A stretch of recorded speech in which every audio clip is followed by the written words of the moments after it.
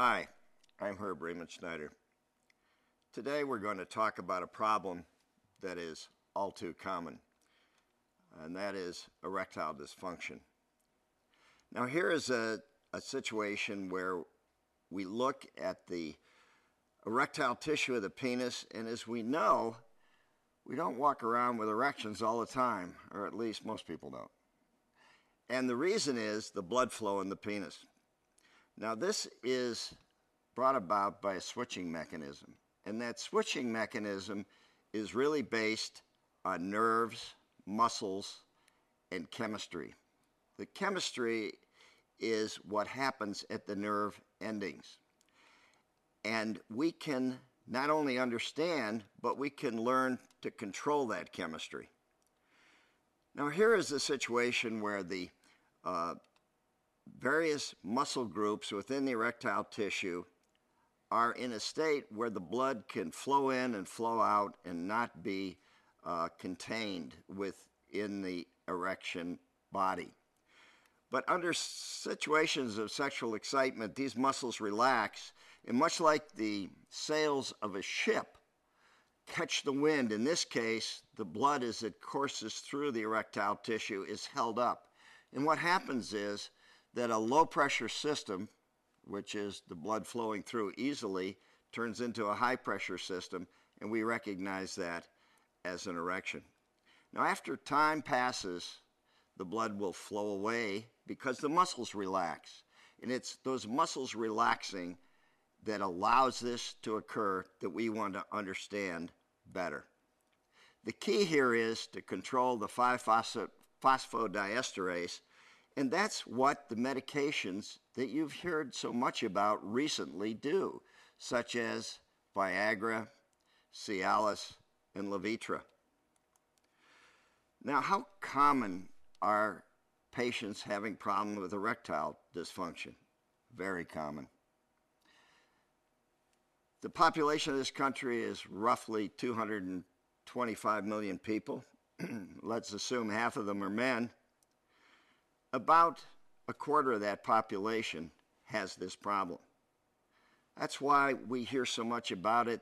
That's why industry is so interested in it. Now, there's lots of different causes, but most of them manifest themselves through this chemical reaction. Well, what sets it up for that to occur? Health problems, diabetes, heart disease, surgery, prostate cancer, or colon cancer that is treated surgically, various medications like sedatives, blood pressure medications, pain medications, spinal cord injury, and maybe even hormone imbalance that relates to either medication that's being taken or some disease process.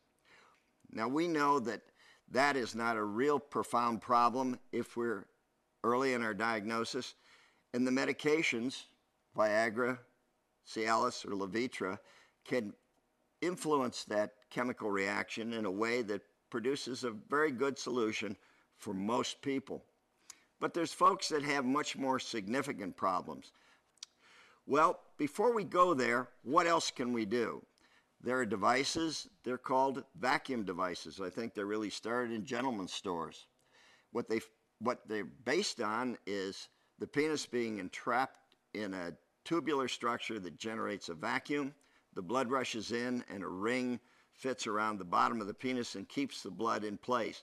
This is a satisfactory solution for some people, but certainly not for all. And as I look at it as a physician who takes care of folks, I see this as somewhat inefficient. On the other hand, those folks who have a serious problem, the pills can't get enough medication to the area where we need it. Why? Because when you take a pill, it goes through your intestinal tract, circulates through your entire system, it goes to your heart, your lungs, your brain, and these medications will have some reactivity in those areas if they're in very high dosage. But on the other hand, you can take medication that's similar, put it in a syringe, and with a very fine needle inject it directly into the anatomical structure of the erectile body and the penis, and when you do this, you can overload that reaction and you can produce a quite good erection in somebody, for instance, who's had let's say a major cancer operation where a lot of the nervous tissue has been destroyed, you can still get this reaction in the erectile tissue of the penis, and that's known as injection therapy.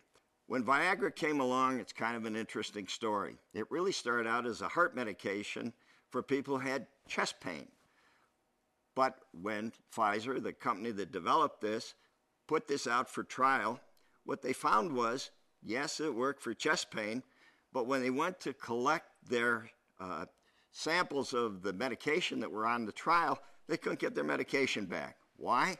Well, the patients had found out this medication did something that really wasn't all related to chest pain. What it did was it inhibited 5-phosphodiesterase, and those folks who had erection problems, although they thought they were treating their heart when they started, were really treating the erection problem. And the company then realized that they were really onto something. But what happens when this doesn't work? Well, there are surgical options. And today's marketplace in health, minimally invasive is a very important word. It means that we don't disturb the body much. Well, penile implantation is quite doable through minimally invasive techniques. And what's more, it's been done for a very long time. It's been present since the very late 1970s. And today, there's probably more than 300,000 implants in place. And the part that you really need to know is most of those patients have very good success with this as a treatment option. And it's an inflatable device. It has a reservoir and a pump and cylinders. The cylinders are placed in the erectile bodies, and the patient, through manipulation of the pump, can control the erection and make the penis soft at his choice. There have been over 300,000 devices implanted. This has been going on since the early 1980s, and most of the patients feel quite satisfied with the way this product works for their particular problem. The cylinders are made of silastic. The fluid is saline, so when it's pumped through the system, if there is a break in the tubing, it's just saline, which is compatible with body fluids, and there really is minimal risk. The good part about this is over 90% of the people who have this system and need this added advantage would recommend it to others. But the part that's probably most impressive is their partners recommend it to others as well. Minimally invasive treatments are very important in today's medical world, and ambulatory surgery centers are places where we can implant these kinds of devices where you come in, and the difference is there's no hospital attached. You go to a recovery area, within a few hours you're home, and within a few days you're back doing the activities that you have done and considered to be your average day. So it's a brief summary of what we can do for folks with erectile dysfunction. If this is a problem you have, you don't need to be bashful. Others aren't, and the solutions are very good. We at Riverside Urology are here and most interested in working with you, and be glad to help you if you just give us a call. Thanks.